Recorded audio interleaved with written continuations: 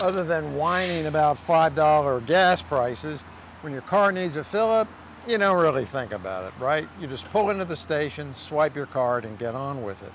If you're an airplane owner, though, you pay what? A couple bucks more a gallon, between $6 and $7 a gallon now for Avgas. But come on, if you're smart about money, you wouldn't own an airplane. But increasingly, a lot of owners are wondering if leaded Avgas 100 octane will be available in 3 years. Well, I'm here to assure you that it will be. And I say that with all the confidence of a Dallas fan thinking the Cowboys will ever be in a Super Bowl again. The problem is this stuff. This is the molecular map for a stupidly toxic material called tetraethyl lead.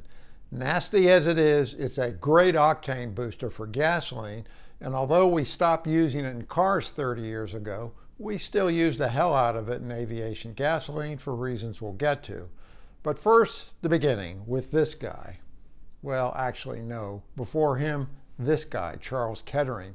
But really, this guy, Thomas Midgley, who worked for Kettering with General Motors after World War I. Kettering, by the way, started Delco and invented the electric starter. There were lots of car buyers then with a lot of money, and they wanted not just cars, but fast cars. One thing preventing that was the low fuel octane, like really low, around 60 or less. As a result, engines of the day, like this Cadillac Model 59, had low compression engines, typically around 4 or 5 to 1. And even though it was a 5-liter 8-cylinder engine, it produced a pathetically low 60 horsepower. Teasing more power out of it required raising the compression ratio, but because the fuel was so crappy, that produced detonation, also called knocking or pinging, and sometimes, incorrectly, pre-ignition. Detonation isn't much of a thing in mainstream cars anymore, but when it was caused by the fuel charge burning explosively in the cylinder rather than as an evenly expanding flame front that turns the fuel's heat into pressure and then rotational force through the piston, connecting rods, and crankshaft. If detonation gets bad enough, it can do this, or worse, a lot worse. There are several ways to prevent detonation, but step one is higher octane fuel, which burns with an even flame front. It's not more heat or power, but more orderly combustion. That's where Midgley and Kettering started, and actually they started with aircraft engines during World War I, like this 12-cylinder Liberty engine, which encountered detonation when flogged at high altitude, thanks to the poor fuel of the day. The Liberty actually had the same displacement as the Rolls-Royce Merlin, but the Merlin had up to 5 times more power. High-octane fuel is one reason, plus a giant blower. After World War I, Midgley careened somewhat haphazardly through various experiments, eventually settling on a disciplined march through the periodic table looking for an octane booster. He landed on lead, specifically tetraethyl lead. This stuff is synthesized into a liquid from a sodium-lead alloy.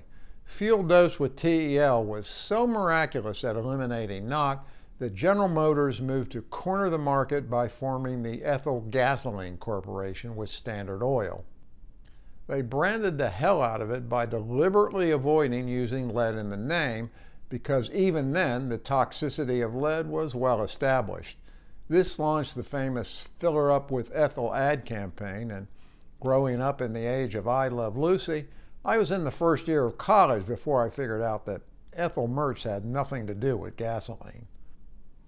Sure, go ahead and laugh at me now, but when I was riding to school in my old man's '53 Rocket 88 Oldsmobile, we didn't know something that Midgley did. He discovered that during combustion, lead precipitated and left deposits in the cylinders. That's a bad thing. So he added ethylene dibromide to the blend, which caused the lead to exit through the exhaust pipe as a gas, eventually condensing to the solid as lead bromide, thus spewing it all over the countryside where 1950s kids like me ate it with our dirt pies. Lead is known to cause all kinds of maladies, including IQ loss in kids, which maybe accounts for my ethyl merge situation. You're maybe wondering how I'd segue back into aviation, so here goes with this guy. That's famed pilot Jimmy Doolittle, who worked for Shell between the wars and convinced the company to develop and market high-octane aviation gasoline, which is the forerunner of what we burn today, although the modern version has a whole lot less tetraethyl lead. Doolittle got help from this guy, Edwin Aldrin Sr. That name may be familiar because his son was the second man to walk on the moon. Anyway, high-octane avgas came along in the nick of time, and many consider it instrumental in the Battle of Britain. In a great big rush in 1940, the U.S. shipped stocks of 100 octane to England, and that gave the Merlins and Spitfires and Hurricanes up to 30% more power with good detonation margins. Pretty nice to have when you've been jumped by a Bf-109. A key development in the UK before the war, was 1938 to be precise, was called alkylation. This allowed U.S. refineries to produce a high-octane base stock to which TEL could be added to drive up the octane. Alkylation almost tripled the volume of gasoline production, and yet today we know this stuff as aviation alkylate. It's the base stock of all aviation gasoline.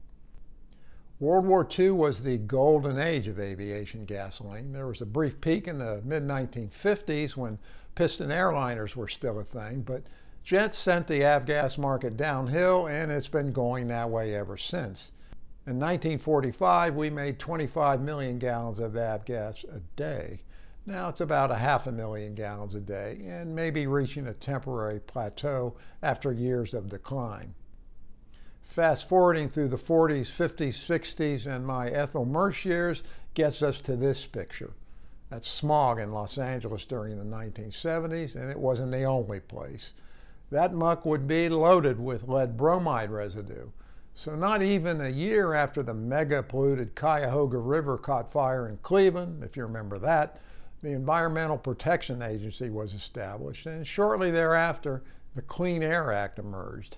Initially, it did not directly regulate lead, but it did set overall airborne emission levels, which would be met in part by these gadgets. Catalytic converters. Lead residue killed the catalyst in these devices, so the EPA eventually ordered lower permissible lead levels in gasoline before banning it entirely in 1996. Except, there's an asterisk. Aviation was allowed special exception to continue using leaded fuels for safety reasons because no suitable octane enhancing substitute has been found, and that's where we are today. Unfortunately, as other industries have gotten rid of lead, general aviation enjoys the dubious distinction of being the major lead polluter in the United States.